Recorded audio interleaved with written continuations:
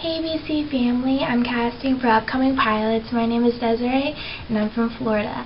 I think the most unique thing I can say about myself is that I'm me. I've been through so much stuff for my age and people have already expected me to give up, but it's made me want to chase and go after my dreams even more.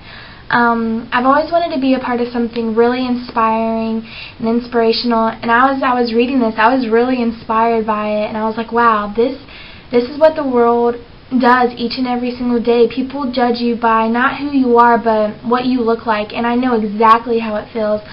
I have been judged for my weight ever since I can remember and stuff, and I know how it feels to sit there and think, wow, I'm not beautiful, but not because of how I am and how my personality is, but because of how I look and stuff, and I don't think it should be like that. I think that on the inside is truly what matters. Like, you will never know a person until you really get to know them, and I know that I've met so many amazing people that are not a size 0, and they're just as amazing as any other person out there, and I always try to let people know that size doesn't matter, and I know it's easier said than done, because that's what society's made today, is that they've put this perfect image out there, and if you don't fit that image, you're not perfect, and you're not amazing, and you're not beautiful, and that's so not true. I think that y'all have put something out there that will really be noticed, and to be a part of it, I'd be so committed and so honorable to do it.